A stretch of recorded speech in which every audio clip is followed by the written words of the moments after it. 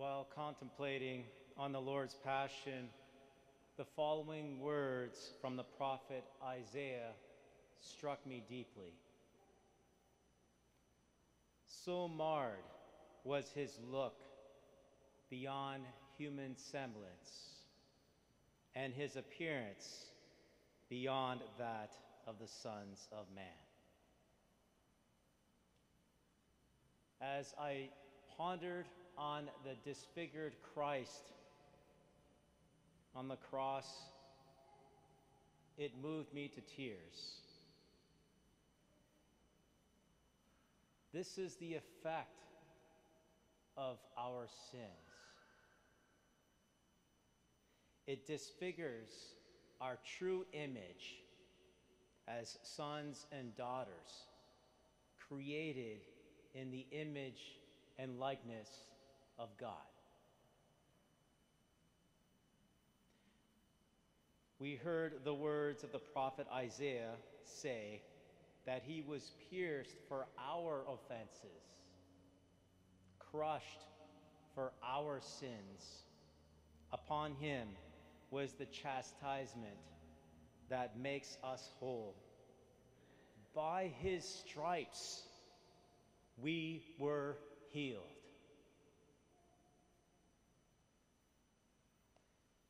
I am so grateful what Jesus did for you and for me. But I asked the Lord if there could have been another way to reconcile us to the Father. As I pondered this further, the following words came to me.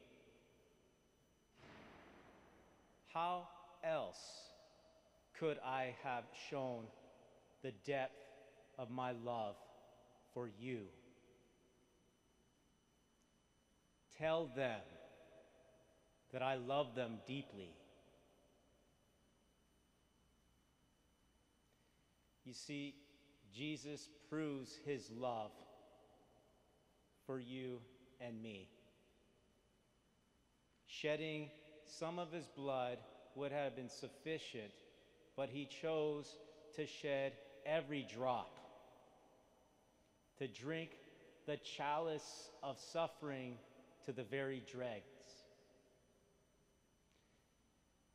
No matter how great our sin may be, this should give us confidence to approach him in his mercy,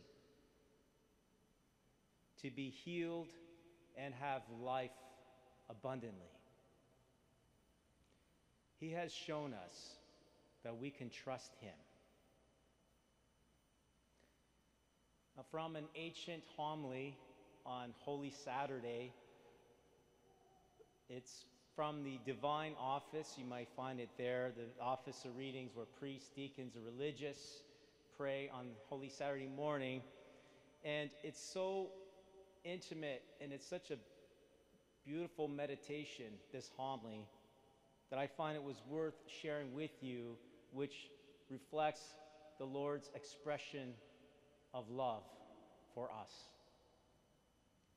He says, "Look at the spittle on my face, which I received because of you, in order to restore you to that first divine inbreathing at creation. See the blows on my cheeks, which I accepted in order to refashion your distorted form to my image.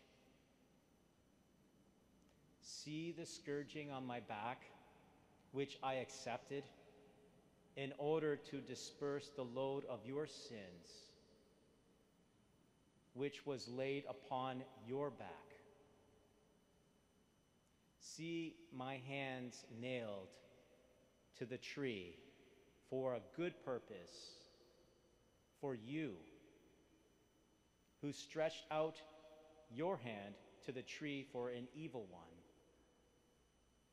I slept on the cross, and a sword pierced my side, for you,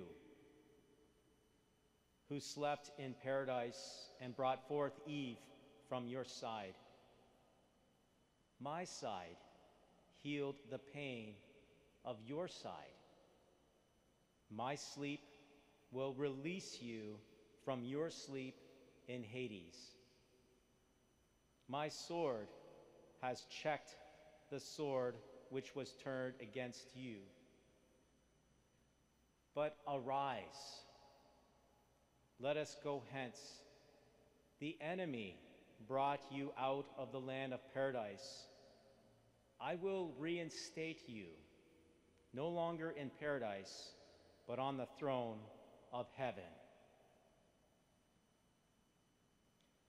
And so, let us arise from our sins with heartfelt gratitude for what the Lord has done for us. As we heard the author of the Hebrews, his words spoken, proclaimed today. So let us confidently approach the throne of grace to receive mercy and to find grace for timely help. So I would like to invite you into a spiritual exercise to close your eyes. Imagine yourself at the foot of the cross. You're there, surrounded by Jesus' close, intimate friends, his mother, Mary. Listen to them weeping. And John is there, Mary Magdalene and the other Mary, and others. Hear the words on the cross, Jesus saying, I thirst. I yearn for you. I long for your friendship. I am doing this for you. Come to me.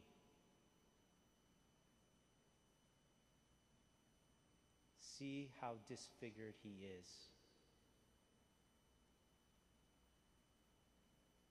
And you hear the words spoken by Jesus, Father, forgive them, for they know not what they do. Let us rest at the foot of the cross for a moment. Ponder on the love Christ has shown.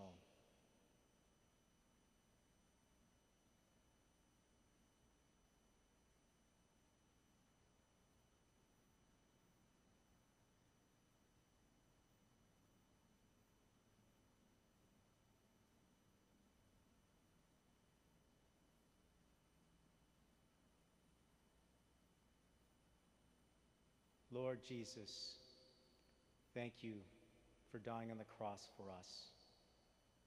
We repent of our sins and turn to you at the foot of your cross with confidence in your infinite mercy poured out for us.